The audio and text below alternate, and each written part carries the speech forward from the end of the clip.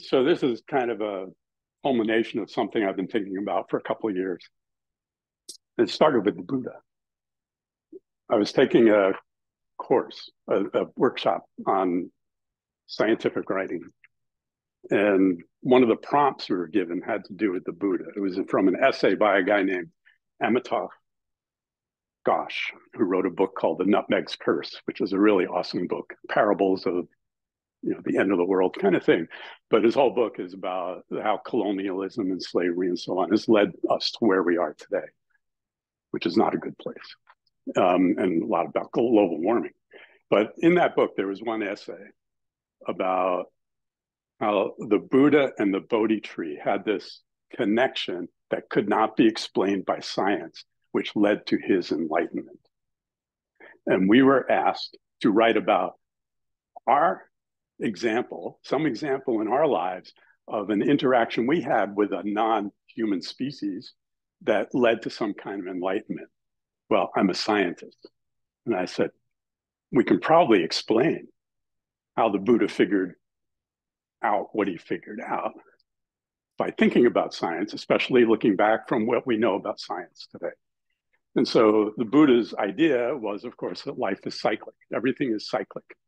You're born, you die, you go back to the earth, and more things are born and they die and go back to the earth. So everything is cyclic. And that was really the basic premise of his ideas. And so as he's sitting under this Bodhi tree, which he did for 47 days or 49 days in 500 BCE, so a long time ago, he came to this realization that all life out there is cyclic. So how did the Bodhi tree communicate this to him? This was the assumption that Amitav Ghosh made, was that the Bodhi tree communicated this. Well, I don't think the tree itself communicated with it, but 500 BCE, people were living off of the earth. They were living amongst the organisms on the planet. They were growing their own food. They were hunting and gathering. They were really connected to the life cycles. They were connected to the seasonal cycles. They were connected to all this stuff. And I'm sure when the Buddha was sitting there, he saw insects eating this tree. He saw things coming out of the tree that weren't tree, other insects that fly away from the tree and so on.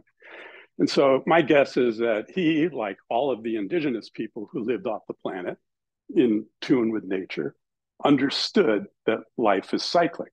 The indigenous people knew that if you harvest a bunch of stuff, you don't just keep harvesting until it's gone. You have to leave things behind and you have to return things back to it.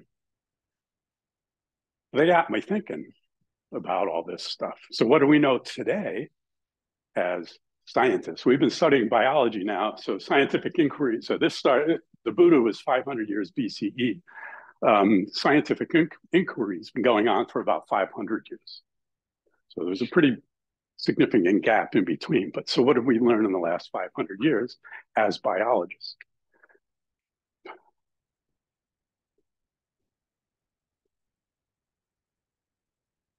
We've learned quite a lot, and I'm going to start with plants because I am a plant physiologist, and it all starts with plants.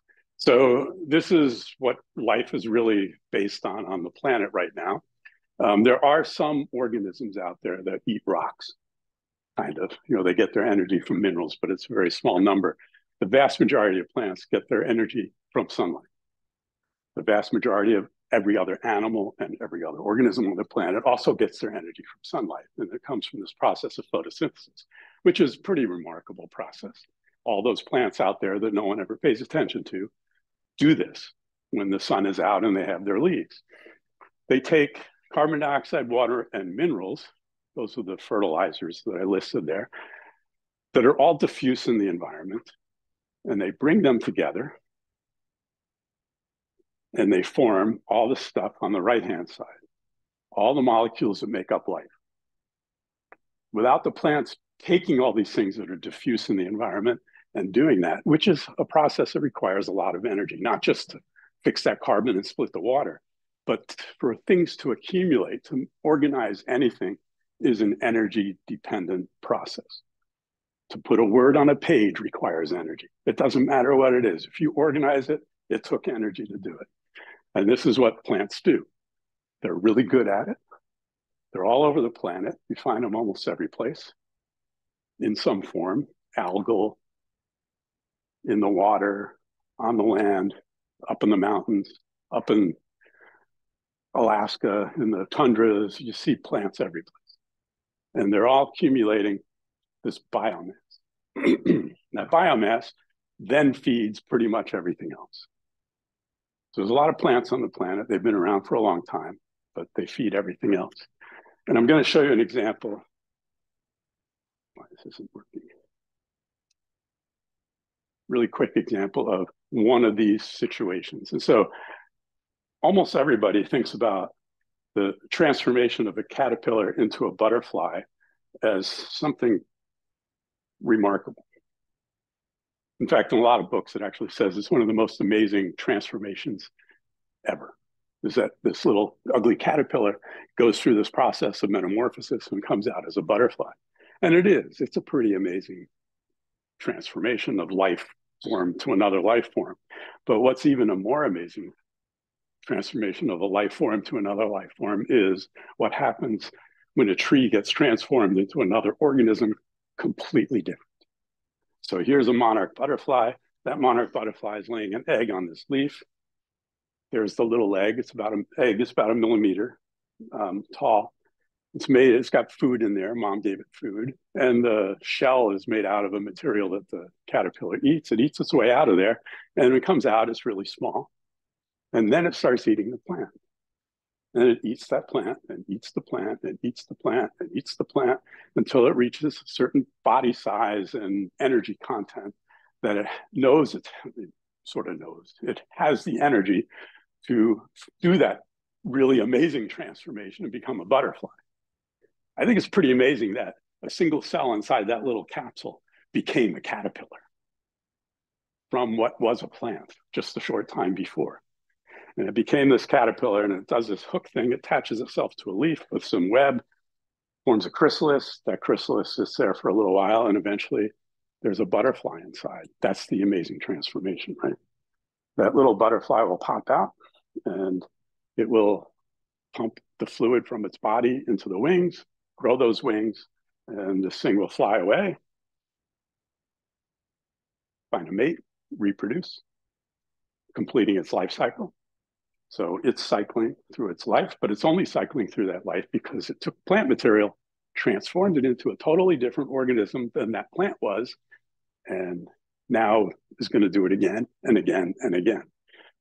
Of course, the monarch's really complicated because it also migrates while it's doing all this, but we're not going to talk about that. So photosynthesis gives us this biomass. That biomass becomes these other organisms. Whatever eats the plant becomes a different thing than the plant was, but it's using the plant material and it's using all the energy that came from sunlight to do this. Pretty simple. I told you this is going to be pretty basic. So basic, I'm going to show you what you learned in grade school, high school, and introductory college courses, but probably haven't really thought about very much. You've thought about the carbon cycle because it's in the news all the time, that we have this carbon cycle, which is really required for life to persist the way it does. And it actually does what it does through a combination of the biological part of the world and the geological part of the world. They work together. And this is the Gaia hypothesis, basically, that the Earth is in this dynamic equilibrium because of the biology on the planet. So plants do photosynthesis. They take carbon dioxide out of the atmosphere. They respire. Some of it goes back in the atmosphere. All these organisms, like the caterpillars, eat the plants. They take that material away from the plant. Eventually, they'll all die and they'll go back into the earth and rot and decompose. And those minerals and nutrients will become available again. The carbon dioxide will go off through respiration. The nitrogen will get back into the soil water, and water is out there all the time. So you have a carbon cycle. This has been going on for a long time. And for hundreds of thousands of years, that carbon dioxide has been held at check at a particular amount, around 280 parts per million to 300 parts per million. There's a nitrogen cycle, same kind of thing. Nitrogen is used by the plants to make all those proteins, amino acids, nucleic acids, all that kind of stuff. When it gets eaten, that stuff gets converted into the biomass of the other organisms in the same kind of molecules and so on. And then when those things die, they go back into the soil. That nitrogen, before us, came from nitrogen-fixing organisms in the soil, bacteria, that also associated with some plants. That nitrogen gets into the water system as ammonia, gets converted into nitrates. These are things plants can actually take out of the water and use to grow. Not available to them otherwise, even though 78% of the atmosphere is nitrogen, is completely inert in that trivalently bond N2. So you have this cycle, and that nitrogen content has been pretty well in check for a long time. There's also a water cycle. We often forget about the water cycle, but plants play a really important role in the water cycle. You have water coming out from evapotranspiration from the plants. This really drives a lot of the weather.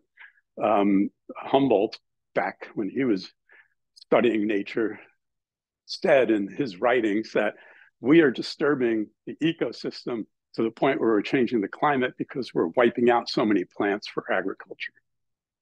So that idea of humans changing the weather was not new. That's been around for a long time. So you have to have this water cycle to keep the water pure, for one thing. It has to go through this evaporation thing, and that leaves behind the waste products, and then new water fresh water can come out. Now, going a little more advanced, for those of you who don't remember your introductory biology classes, there are these pyramids, food pyramids. So this is more like you see in the senior level class in high school, or maybe in introductory biology here. These food pyramids are this idea that I just talked about, where the life is recycled. So we have the primary producers, the plants at the bottom.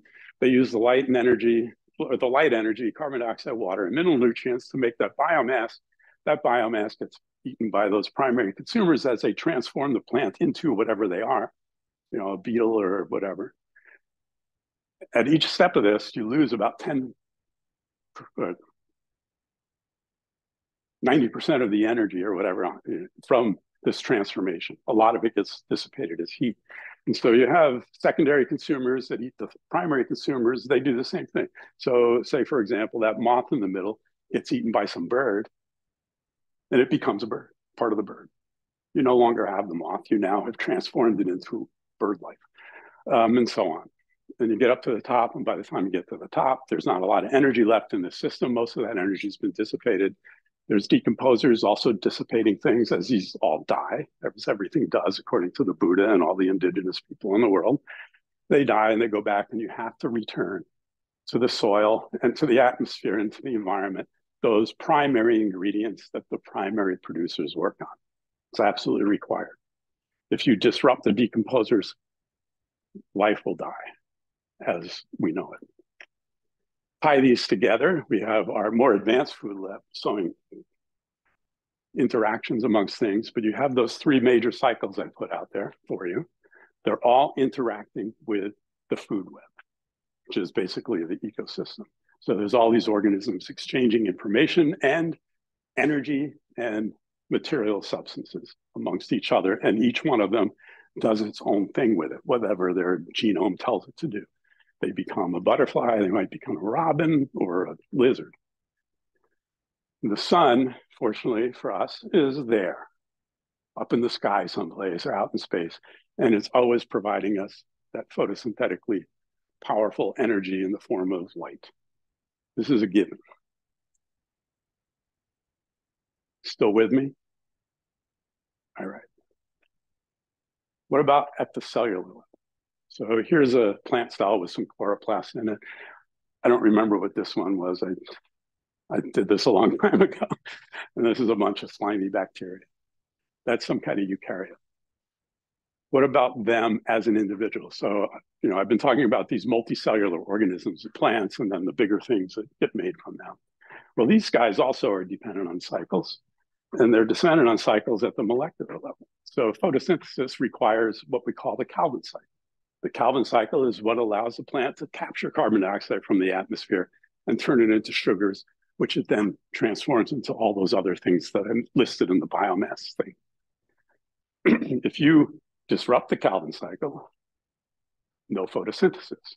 There's one molecule, ribulose 1,5-bisphosphate up there on the left side, RUBP, which is the molecule that carbon dioxide gets added to by the enzyme Rubisco, splits into 2,3-carbon sugars, and then it gets processed through the cycle. Some of it gets, extra ones get put off and get turned into amino acids and so on.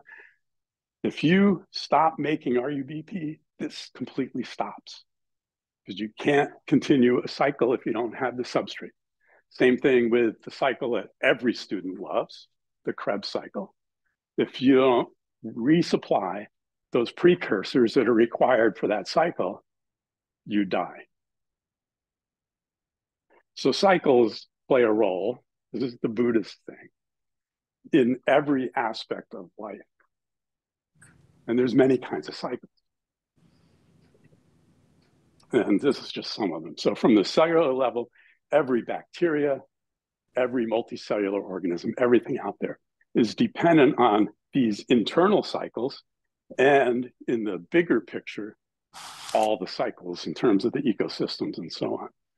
If you look at intermediary metabolism, Jason, there are cycles in there. Can you confirm that? Yeah, he agrees. There are cycles in there. There's always cycles. And if you mess these things up, the results can be disastrous. They could lead to diseases. They could lead to all kinds of problems. So, I forgot to mention. So the drawings, these drawings are made by my stepdaughter, Maggie Anderson.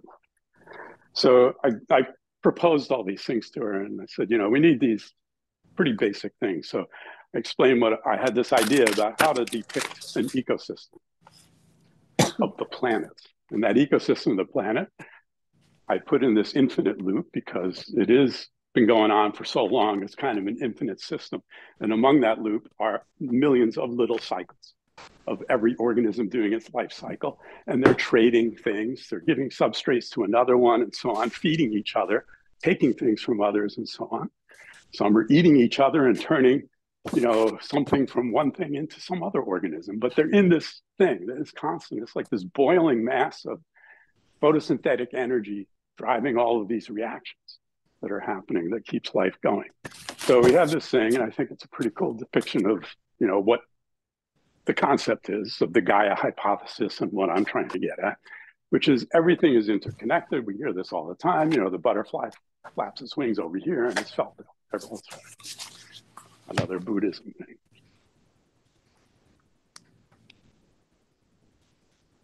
Then something happened. In medieval times. This actually started before the medieval times. Aristotle first came up with this idea. Everybody was trying to organize life and do all of this stuff and catalog everything. And they came up with this idea that there's this hierarchy of life forms.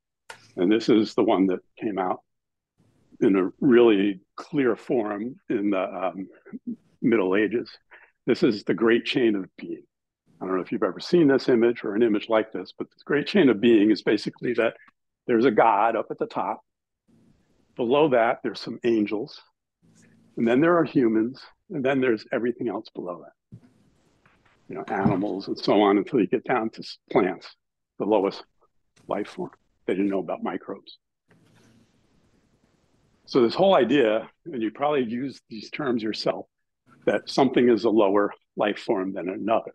I'm a plant biologist. I hear it all the time. You work on a low life form, you know, that sort of thing. Microbiologists probably hear that all the time. But what happened when this whole idea got passed around is that we separated ourselves from nature. You can hear it today. In fact, I heard people talking about this in Iowa yesterday on the news. God put us here and is going to take care of us because we are the closest thing to God. We don't have to worry about climate change or any of those things. It'll all be taken care of. And by the way, if you ever see a paper, if you're reviewing a paper and they refer to some organism as a lower or higher life form, you should, as an editor, say, fix this. This is not science. This is religion. Not proper to have that in your scientific paper. Some editors overrule you. I've seen that happen when I've done that. So anyway, I just heard a ping in my ear, sorry. We don't belong to nature anymore. That's kind of how we've lived for quite some time now. And what are the implications of that? Well, a couple hundred years ago, a long time ago, we discovered fire. Fire gave us a way to cook food. That gave us more nutrition out of the food that we were eating. And our brains got bigger. And our brains got faster. We had more energy than the other organisms, and we could do things the other organisms couldn't do. We became technological, and we started building things out of using energy that didn't come from photosynthesis immediately. It came from photosynthesis millions of years ago in the terms of fossil fuels, coal and oil and so on. And we started building factories that could produce all kinds of things that would make our lives better. Everything. You hear this all the time. I have a new product. It will make your life better. Use it, and use a lot of it. There's a new commercial. Well, it's not new anymore. There's commercials out there now, things like, wash your dishes every day in your dishwasher. Don't wait. Do it every day, because you only use like a gallon of water. But every day you can use one of our dishwashing detergent pods and throw it into the environment. And this is the kind of stuff that happened when we developed this technological impulse. And so I put a few things up on the top of this slide. One was when in 1970, I'll refer to 1970 a few times, partly because I was a senior in high school and Richard Nixon was president. And in 1970, the atmospheric level of CO2 was 320 parts per million. And I looked up this today. In December, for the month of December, it was 422 parts per million. That's a big change for something that only makes up 0.04% of the atmosphere. It used to be 0.03. Now it's 0.04. Doesn't seem like a lot, but you know it's having an effect. So that's throwing off the entire carbon cycle. There's so much carbon we're putting in the atmosphere, this cycle can't handle it. It's overwhelmed. And so it just keeps building up in the atmosphere. During World War II, I think, or maybe World War I, Haber and Bosch developed this idea that we can take atmospheric nitrogen, use a lot of heat and a lot of pressure and some catalysts, and we can make ammonia, and we can fertilize the world with this.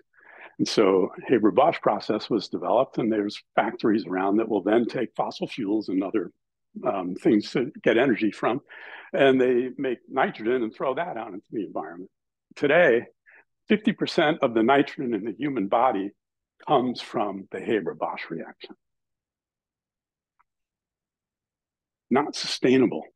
This is a real problem. So we've thrown the nitrogen cycle out of whack. There's algal blooms all over the place from our agricultural runoff and so on. Can you see the blue on the screen? So before we had satellites in space, if you did have a satellite and you look down on Earth, that's what the United States would look like. This blue map, that's the United States. So the Earth was dark. Whoops. Yeah, so the light, 1879 was when the first commercially available light bulb was put on the market. In 142 years, we've lit up the entire planet. It's pretty remarkable. So this is what it looks like from space now. NASA takes these pictures all the time. Long Island, that's where I grew up. It's pretty bright. I could see the moon at night, sometimes Venus and Jupiter and stuff when I was a kid, but hardly anything else. I never saw the Milky Way until I moved away from Long Island. And let's go over to here, and we'll go to Michigan, and you see Chicago, big bright spot. And you can see Minneapolis. And then you go over there underneath 142, and you're in South Dakota. What city is big enough to produce that much light in South Dakota? There isn't one. That's fracking. This was not on those pictures in 2010. This is when fracking really became a thing in Minnesota. Those are all the lights from the fracking fields, both the lights so they could run 24 hours a day, plus the methane and gas burn off that they do. So we changed things on the planet. We've kind of terraformed it to hell. This is a snapshot of the real-time air traffic at 9 a.m. on January 5th. That's a lot of planes to be in the air all at once.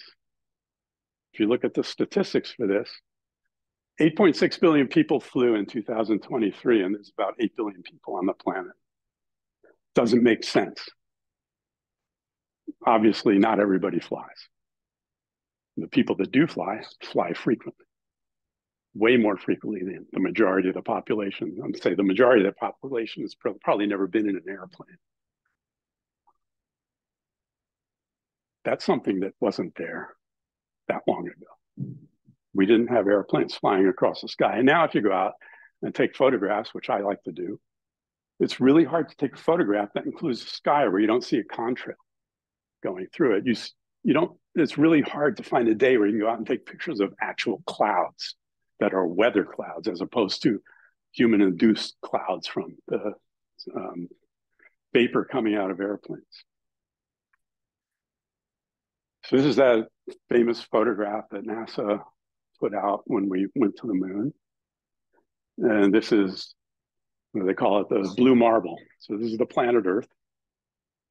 When I was 5, Russia launched one satellite into space, Sputnik. That was in 1957. You can do the math. How old I am retired. I saw that. My neighbor worked at Brookhaven National Labs, and he knew all this stuff was going on. And he brought us out into the street that night when it was going to fly over. It only made, I think, maybe a couple of orbits or one day's worth of orbits or something. Anyway, he says, it's going to go right there. And, you know, we're all out there looking. All the parents were talking to each other, and all the kids were playing games, and I was looking, and I saw it. And I said, there it is. And Sputnik, the very first satellite that humans ever put into space. It's not that long ago.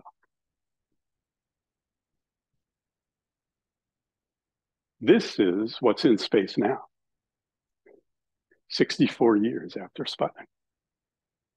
Might have to change that to 65. We just became a new year, just realized. So this is the objects that are being tracked by the European Space Agency that are in space. Almost all of them are things that we put up there. They're not all functional satellites. There's a lot of satellites that are not functional, and there are a lot of debris from rocket engines left behind and all kinds of things. When they launch a satellite, half the time the rockets stay up there. They also get in orbit. So we've not only polluted our own planets where we live and reside, we're doing it in space. We're totally changing the outside part of our environment. And I looked this up yesterday. It's pretty interesting. So the number of satellites going up, and we all know this because Elon Musk and SpaceX have been doing this, launching lots of satellites. So from 2006 to 2022, this is the increase in the number of launches that are happening every year, or a number of satellites that get up into space. There's a lot of attempts at launches that don't work. So SpaceX now has 4,000 satellites circling the planet. And their plans are to have 30,000 satellites circling the planet.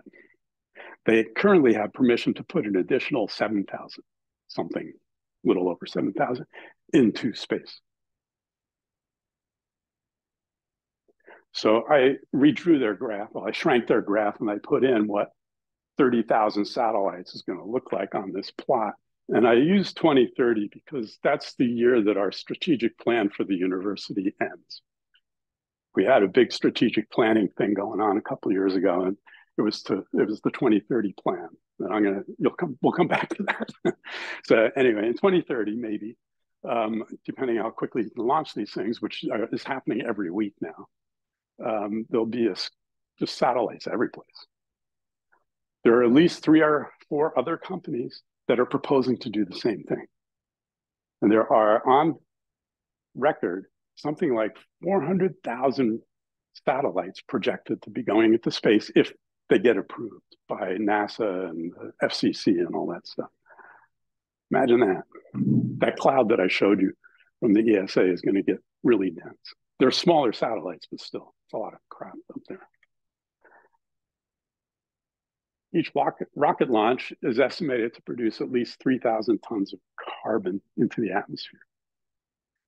This was a number that was calculated by actual astronomers who are concerned about launching all these rockets, not just Elon Musk rockets, but even NASA rockets and stuff. So SpaceX, if you do the math, is on track to add about 9 billion tons of carbon to the atmosphere. SpaceX, of course, is owned by Elon Musk, who introduced us to electric vehicles with the promise that this is going to help us with our carbon problem. And then he's using all of his profits from all of his activities that are all dependent on using huge amounts of carbon to tell us that it's going to save the world. That's why he's planning to go to Mars. And he should.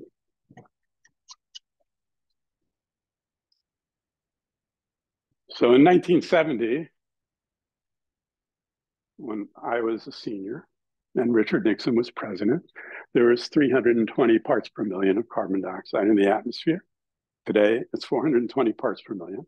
Last year was the hottest year the planet has seen in 120,000 years. You can see the temperature is the red stuff. This is all increasing exponentially.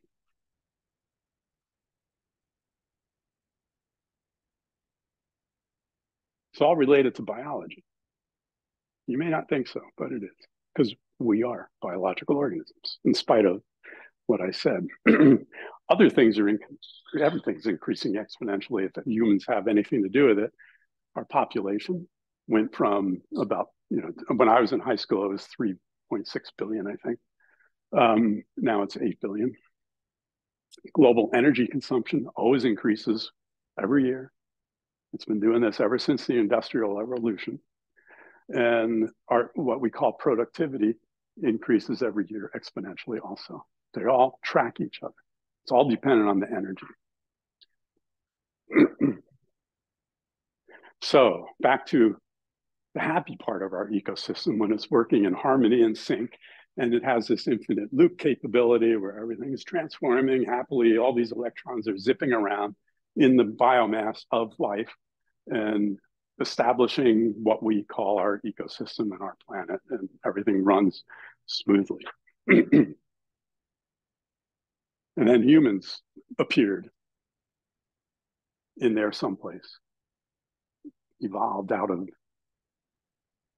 transformations from one thing to another. And these humans came out, they had fire, they got bigger brains, and they started to find other ways to get more energy and extract more things from the universe. Everything, food, whatever. Go out there and let's destroy an ecosystem and put in a cornfield. Let's go destroy another ecosystem and put in some soybeans, or anything like that. So it keeps going on. We now live in the age of what I call the good old people ecosystem, which is basically this extreme ecosystem where everything we do depends on having a source of this, some form of energy that we're extracting from the earth. And we're using a lot of that energy actually to extract more out. If you've ever been to a coal mine and seen the trucks that they have, they're as big as this building. We build those, and it takes a huge amount of energy to make all this stuff. And there's a lot of things required of it. So we make stuff. Companies make them. Amazon ships them around. The consumers get them. They do stuff with them, run our economy. And all of it ends up in the landfill, pretty much. None of that stuff that we make, even though not all of it's made out of fossil fuels, all the plastic is, but there's other things we build and construct. They're not made out of fossil fuels necessarily. We use the fossil fuels to make them, but when we're done with them, we bury them in the ground someplace in a tightly sealed compartment where they'll last for maybe 20, 30,000 years without decomposing and re-entering back into the ecosystem. So what I said earlier was that all life forms on the planet do this cycle stuff. We all live in these cycles. And we have to give things back to the planet. There's one organism on the planet that has violated that very essential rule of life for at least 150 years. We don't give things back to the environment. When I was in high school, I was a grave digger at a cemetery. Well, I worked at a cemetery and I dug graves and did other things too. But one of the first graves I dug, I was waiting for the boss to come and say it was done. And when he came, he goes, well, yeah, it's pretty much done. You got the right depth and all that. But we got to wait for the vault guy. And then this truck comes and there's a big concrete vault that goes down in there. And then the casket comes during the funeral and the casket gets put into this concrete vault, which has a lid that when it closes has tar around it and it seals. It's airtight, watertight. The coffin's inside that airtight and watertight thing. And I said, well, why are they doing that? There was like another $800 cost back in 1970 when I was doing that work. Very important work, digging holes in the ground. And he said, well, it's a health issue. So the funeral industry made it a health issue. They said, well, these bodies in these caskets, if the ground, when it collapses and stuff, diseases could get out. So they marketed it as a health issue. It's not a health issue. It never was a health issue. It was for landscaping. It was for the visuals of the golf, or not the golf course, the cemetery. And I knew this when I mowed, because we spent a lot of time mowing lawns at the cemetery. The cemetery was very uneven because every place there was a grave that was old enough, the casket collapsed and the ground sank, and you couldn't take those high-speed motors that they were using on big open golf courses and go whipping through the cemetery. You get thrown off of the thing. So they made sure that the cemeteries are nice and flat so that they could mow easily. That was the only reason they did. Eventually they got sued and they had to, now they tell you on the websites that this is a cosmetic thing. But it's pretty amazing. We don't recycle dog poop. If you walk a dog, there's a high probability that you pick that dog poop up in a plastic bag. You reach down to the ground and you grab that wet, gooey, smelly stuff and you pick it up and then you throw it in your trash. It goes in the landfill. Now that's fertilizer, pure and simple. And we put it away and seal it hermetically inside a landfill someplace. I did the math. I found out how many dogs there are in Bloomington and how much poop they generate. And we put about 10,000 pounds of dog shit into the landfill every week in Bloomington. That's making a lot of assumptions, unfortunately, because there's no hard numbers. They don't have dog licenses. They don't know exactly how many dogs there are. I had to average how much dog poop weighed, how many times they go a day, that sort of thing. But anyway, it's a lot of dog poop that goes in the landfills. And even if you put it in a recycling bag, it's in that landfill for 10,000 to 15,000 years. This is a statistic that really stunned me when I found this. This is a paper in Nature. The amount of mass of human-made stuff, read the legend over here, surpass the amount of mass of all of the biomass on the planet in 2020. So we are creating stuff from the earth that doesn't go back to the earth at a rate that far surpasses the amount of biodiversity that's out there. That's a pretty scary number.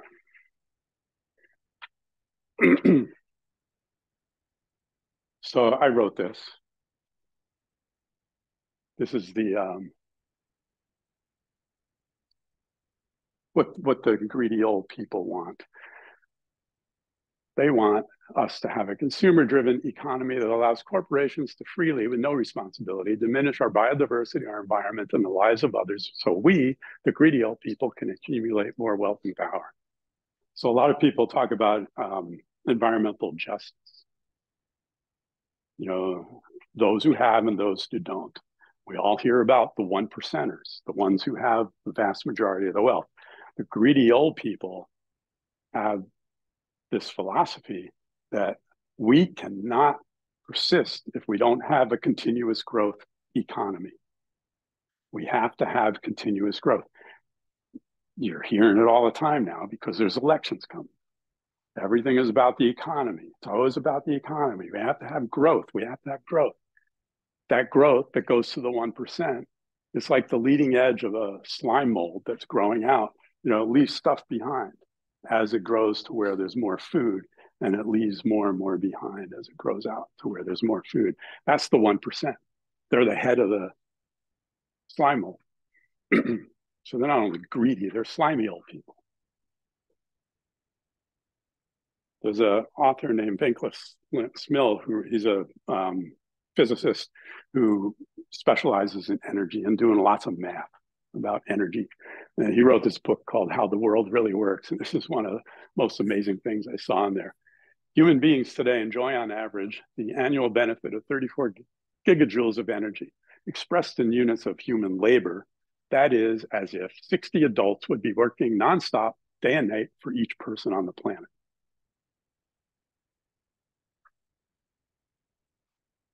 Not in my experience is there 60 people doing stuff for me, but we don't think about it. Another number he has in his book is if you go to the Kroger's or whatever and you buy a tomato and you bring it home and you put it on your table and you look at it and you go, he would tell you it took 3 to 4 tablespoons of crude oil for that tomato to end up on your table. Every tomato out.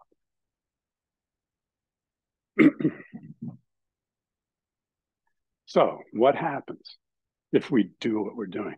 If we, as biological organisms, not something else, who have been spending the last 150 years fighting tooth and nail to avoid biological reality by curing every single disease we can possibly cure, by making things that will make our lives much better, like disposable everything. I remember as a kid when these commercials started when I was like 6 or 7 years old. Use it once, throw it away. Everything started to go that way. And then we had manufacturers making things with planned obsolescence so that you'd have to throw them in the garbage and get a new one. It just keeps going on and on. Cyber stuff is even scarier because we are now building this ecosystem that is electrified. We are storing every piece of information we gather, all those idiotic YouTube videos, TikTok videos, whatever it is. It's all being stored. To store something takes energy. To make it takes energy. To organize it takes energy. To access it takes energy. It's all entirely dependent on extremely high amounts of energy. Our military spends almost all of its energy resources protecting the shipping lanes for energy. It's doing it right now in the Red Sea. It's been doing this for years. The military requires energy. The military actually produces more carbon dioxide into the atmosphere than most everything else. You never hear that talked about when we're talking about solar powering our cars and those kind of vehicles. I mean, it's pretty crazy. I'd say a little out of control. So when Maggie was asked to draw what might be happening to that infinite loop, this is kind of what she came up with, that we are extracting that infinite loop for stuff. We go out there and we take in whole ecosystems. We took the entire prairies of the United States. We killed off all the buffaloes. We took all those grasslands and we converted them to corn and soybeans. We didn't replace it with anything. We didn't return the corn and soybean biomass back to the planet. We just took it and we put in industrial produced nitrogen into that. And we go out and we mine potassium and phosphorus and bring that to those ecosystems. But we don't replace, we just take. So basically we do landfills. It's pretty frightening. So imagine down the road what's going to happen. We're not here yet, but we're really close. 1970, Nixon, in his State of the Union address, said, "The great question of the 1970s, shall we surrender to our surroundings or shall we make our peace with nature?" and begin to make reparations for the damage we have done to our air, to our land, and to our water. Many may not know this, but Richard Nixon started the EPA, the Clean Water Act, and a bunch of other environmental legislations that our last administration, not our current, but the previous one, was trying again, hampered by trying to get rid of all those regulations. But since 1970, bird populations in North America have declined by 3 billion. In Germany, they saw that about 75% loss in biomass of flying insects. 150 to 200 species of frogs have gone extinct. 41% of all amphibians are in decline. A quarter of the world's freshwater fishes are at risk of extinction. And it just goes on and on. I mean, every day, if you look in the New York Times, you look in the Washington Post, you look in any actual newspaper that does reporting and investigative work, you'll see headlines that have all these things in there. This poster is from Earth Day in 1970, when I was a senior in high school, written or drawn by Walt Kelly, who had this famous cartoon, Pogo. And basically, we have met the enemy, and he is us, the only organism on the planet that is trying so hard to not be biological. But we know we are because we're biologists. We know that. And yet, all of us are doing the same sort of things. It's really hard not to stop this process. I don't see how we can, to be honest. This was in the New York Times last week. This is a plot generated by people who study population growth. And it says up there that the fertility rate in the United States is about 1.6 right now, which is lower than it is for replacement. So our population is slowly starting to shrink. Other places in the world, it's also starting to shrink, but there's a lot of places where it's actually really high. And so the population is continuing to grow. And the predictions are that it's going to peak out at about 10 billion people at some point here. They say 1985 or 2085. So this is based on modeling that they do. I don't know how they do that, but they do it. So 1970, probably around here. They didn't have a legend. The axes weren't labeled, so I don't know. So I had to sort of measure things. But anyway, so somewhere's in here. So around 2 billion people, 2 to 3 billion people in 1970, or 3 billion. There's this thing when the Haber-Bosch reaction came about. There was also a lot of other technological innovations that humans were doing, building farm machinery, equipment, doing all this stuff. And one of the things about this nitrogen fertilizer is when you dumped it on the corn and the wheat and the rice crops that were available at the time, they grew really tall. It fed them and they used it to get tall. And then they'd fall over when there was a windstorm and you wouldn't be able to harvest the grain. So we were losing what the high yields that would have been generated by this extra nitrogen into the soil. And so this person named Norm Borlaug came up with the idea of breeding short versions of rice and wheat and corn. That way they could use that nitrogen to the grain and they wouldn't fall over in the storms. And when that happened, it was a confluence of his idea, the industrial production of fertilizer, and the industrialization of the agricultural industry through machinery and equipment that all runs on fossil fuels, designing those things to harvest crops and so on, that led to a doubling of the population in just a few dozen years.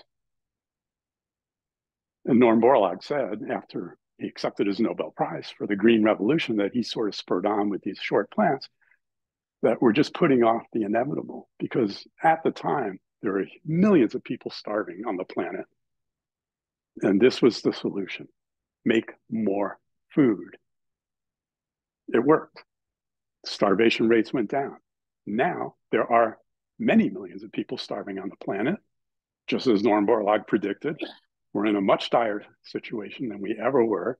The people have been saying for years that the plant community needs to work to double crop productivity by 2050 as we approach this 10 billion mark. Otherwise, we're going to have even more severe starvation. Of course, the amount of research dollars going into plant research has not increased since, say, 1950.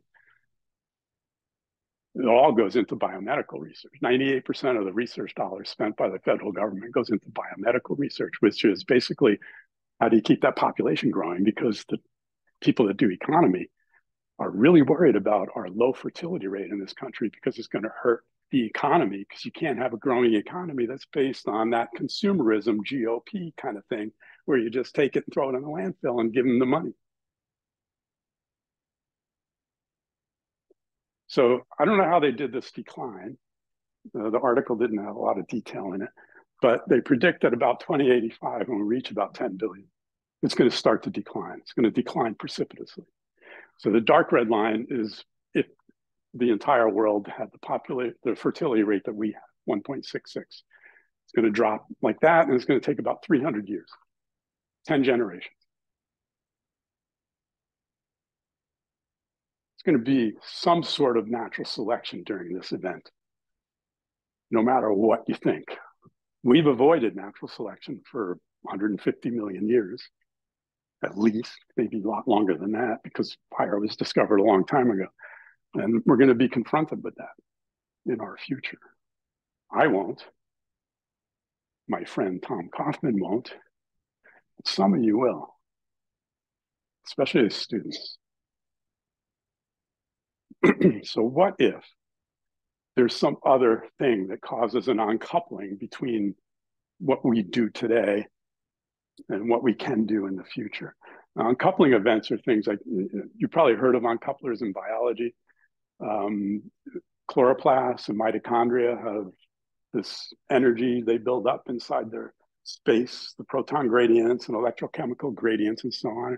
And if you puncture the hole or puncture the membrane, the stuff just dissipates. You no longer have that gradient that you can use to do any work, but all the systems are still trying to crank out energy and do it. It's just futile and you die. So what kind of events might do that? Collapse of our economic system. That could happen anytime. I mean, we made it up. We have no control over it. It's like totally nuts. When you talk to economists, they can't explain it to you. It's just like that. And yet they get Nobel Prizes. It's amazing. So what if there's an uncoupling event? So I picked 2030 because that's our strategic plan goes to 2030. They had this plan for 2030. And the plan for us between now and 2030 is for the university to get their hands on more money so we can do stuff. And that more money is going to come from the researchers. We're going to now have 2 grants or maybe 3 grants to keep the system going. But what if the economy collapses, or we have, a solar flare that fries the internet or something like that? I mean, it doesn't take much. Those phones we're carrying around. I didn't have one when I was digging graves in the cemetery, and I got by. Now I'd have a really hard time if I lost that ability to have access to that amount of stuff. It would be very hard. So if that happened, we would have an uncoupling event. It would be like adding detergent to your mitochondria or your chloroplast. The membrane would just, and no energy would be usable anymore because you have to have it contained to do the work. So we would have maybe in 2030 a collapse of everything. How are we preparing our students for this? Do we even talk to our students about this? When you're teaching, do you talk about this stuff to your students? It's really hard to do this. I'm having a very hard time right now. But how do we do that? It's pretty serious.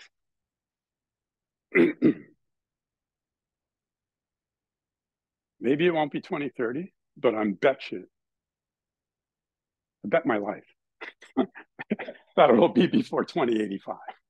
I don't think we'll make it to 2085 without something really serious happening. It's already happening. You can see it if you read the newspapers and pay attention to what's going on, the wars that are happening all over the planet. We only hear about a couple of them, but there are wars happening all over the place. There's rebel people, individuals, groups going around just raiding places and so on. So this is what I see their future looking like. I think Maggie had it right when I discussed this with her, and she came up with this picture. It's bleak. We're biologists. We know we're violating these rules. Well, you do now. Maybe you didn't when you came in this room, but now you do. And you know how basic and fundamental the level is at which we're doing it. And I'm pretty certain that when you leave this room, you will continue to break those rules. And you will want some of those rules to be broken, and will be seduced into buying disposable things and seduced into continuing this idea we have of this continuous growth. Any biologist learns really early on that continuous growth is not a possibility.